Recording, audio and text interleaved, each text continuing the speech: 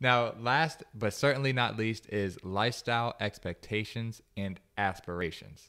Because we actually have like 3 different topics about expectations because, like we said, marriage is a long thing. Yep. But one of the major things is talking about what's your lifestyle expectations. What do you want your life to look like? Yeah, like what does life look like? What does life look like together?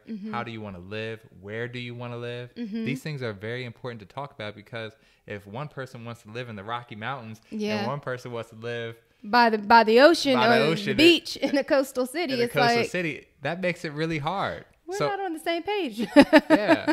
Or if somebody wants to live in the country out in the boondocks with a population of 50 people, if somebody wants to live in a big city, that's going to make a situation, a marriage, very hard to operate because you guys are on 2 different parallels.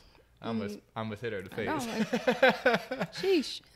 But yeah, I mean, it's lifestyle expectations. Lifestyle expectations. And then kind of piggybacking off of that is aspirations.